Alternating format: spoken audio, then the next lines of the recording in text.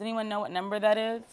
3. 3, you're right. 3. So everyone can get their 3 craft sticks out. From the fall until now, I provided the children with different opportunities, using different materials, experiencing different numbers, 3, 4, and 5. Are you looking at this? Yeah. This is a 4, okay? All right, so. A 4, a big 3. That's a big 4. That is a big 4. I made a K. A K, like Kayla. You did make a K. I can kind of see that. Yep. I can kind of see it. It looks like the letter K, something like the letter K. So then we're going to get how many out, Kayla? 3. Yep. Oh. 1, 2, 3.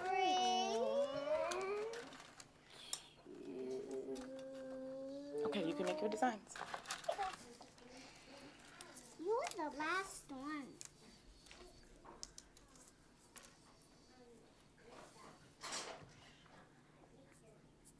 Are you going to leave it? You're going to hold it? It's going to be hard for it to stand up, don't you think? I'm going to do a Y. It's going to do that. I'm going to do that. Well, mine is different than hers. I did a Y. It is different. This is what I'm going to do. A 7. Okay.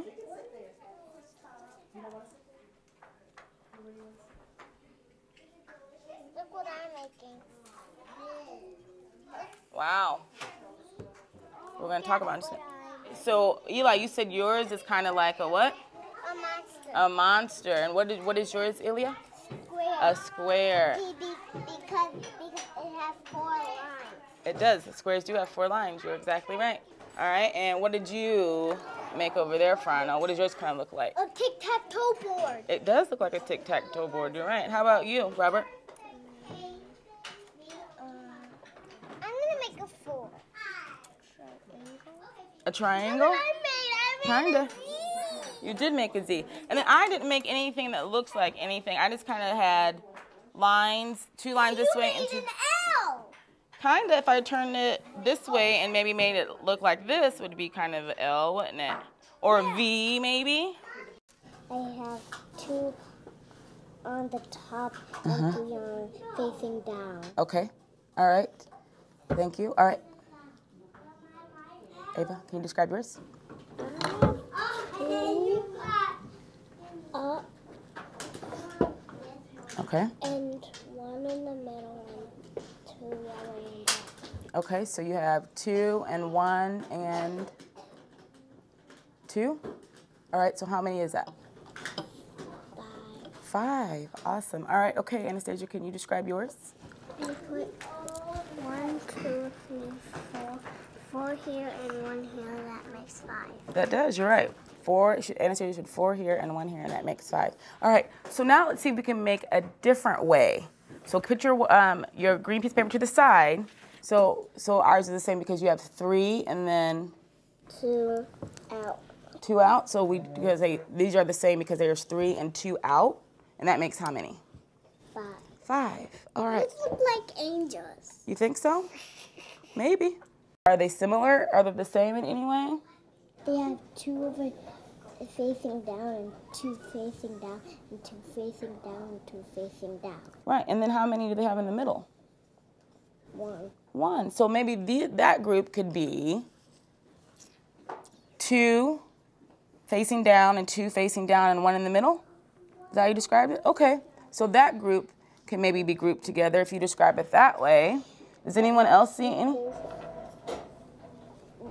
Yeah, the little at the bottom, it's different? Yeah. Yeah, but it's the same amount of cubes though, right?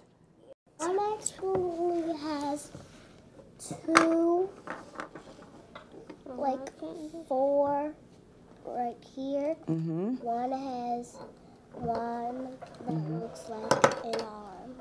Okay, and what about this one? How many does this one have? This one has the same thing. What's the same thing? One has 1 out and 4 has 4 in. Right, so there's 4 and 1, and that's how many? 5. And then this one has, 5. right, but how many is on this side? 4. 4 and 1. So could that be in a group together? Okay. All right. And I spent a good chunk of the school year really focusing on smaller numbers because I really wanted kids to understand what the number really meant. So 3 is 3 no matter how you combine it or how it's set up or displayed, and they know the different combinations that make up the small numbers, whether it's 3, 4, or 5. And so they understand that, 2 and 1 in a combination is 3, or, 3 lined up in a row, 1, 1, and 1 is 3. So the more we look at smaller numbers and they really get the gist of what 3 really is and what 4 really is and what 5 really is, they start making connections with, oh, that's 2 and 3, that's 5. And so they really do understand that the different combinations that it still is that total, that whole part of the 5. So I really do think it's important for kids to have that foundation of the smaller numbers so they can eventually move on to bigger numbers and understanding how to take apart bigger numbers.